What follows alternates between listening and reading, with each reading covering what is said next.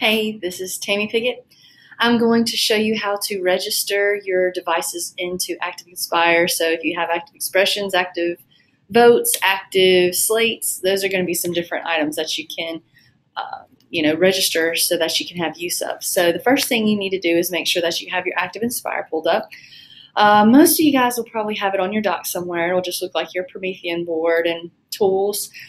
If you don't have it, then it's probably in your applications, and to find that, you can either go to your search menu up here and type in ActivInspire, and you can find it inside one of these items. You've got some different softwares here. But once you guys open that up, then you'll be in your ActivInspire view. Now you need to make sure that you have this browser on the left-hand side that pops out. If you don't, then you'll need to go to View at the top bar, and then you'll click on Browsers. You can see mine's checked, so that means it's showing, and you can see it kind of disappear there. So I want to go and put that back. So I'll click on View and then go back to Browsers. And then once I click here, I click on this little devices that look like the active votings. Actually, let's see, that's my browser. So once I click on that, my little active votes here. Now you'll see a couple different options on mine. This one is for active votes, so I'm going to show you and click on this and choose it. It was on active expressions, so I'm going to change this little drop down menu right here to active vote.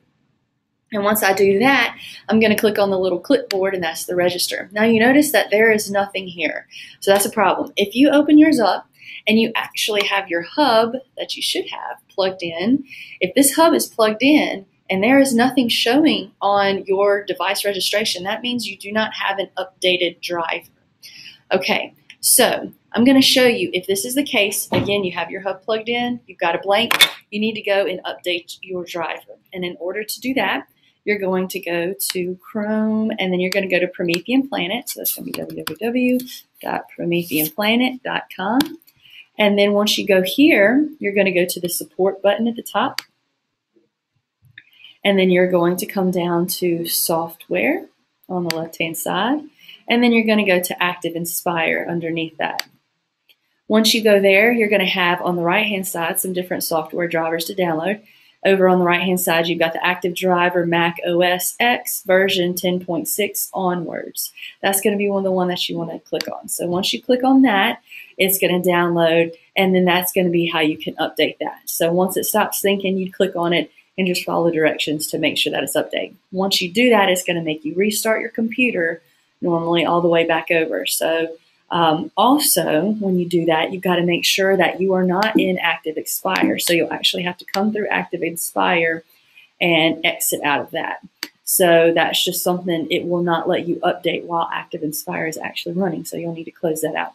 Okay, so if you need to update it, after you've updated your active driver, you may need to also check for updates for ActivInspire itself. You've got two things, the ActivInspire software and the ActivInspire driver.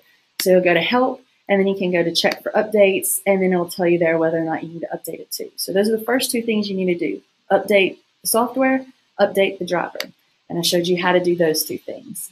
So now, let's say you've updated, everything's good to go, you've restarted, and you've logged back in, you've opened up ActivInspire like you see it here.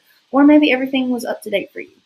What you're going to do is you'll click on, again, the device registration, and you should see now that you have the updated driver. It should show all the options that you've got for this particular hub that's plugged in.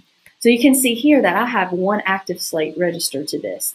Depends on what device you're trying to register, but let's say you're trying to do active votes, so you'll click on the active votes, and then it'll pop up some different devices. I actually have two active votes, it looks like, registered to this device here. But in order to register, you see three buttons. You've got register, you can remove all, and then you can rename.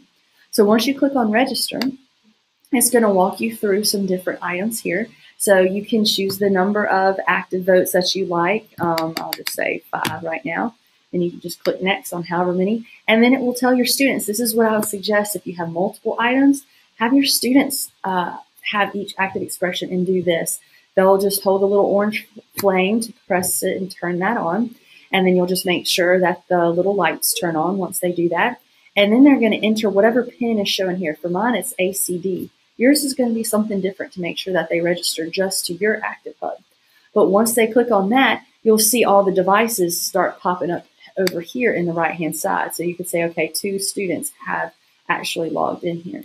So then you'll click on finish and you'll have whatever students are there and you'll hit done and your active votes are registered. So if you need any other information or help there, just let me know. Thanks.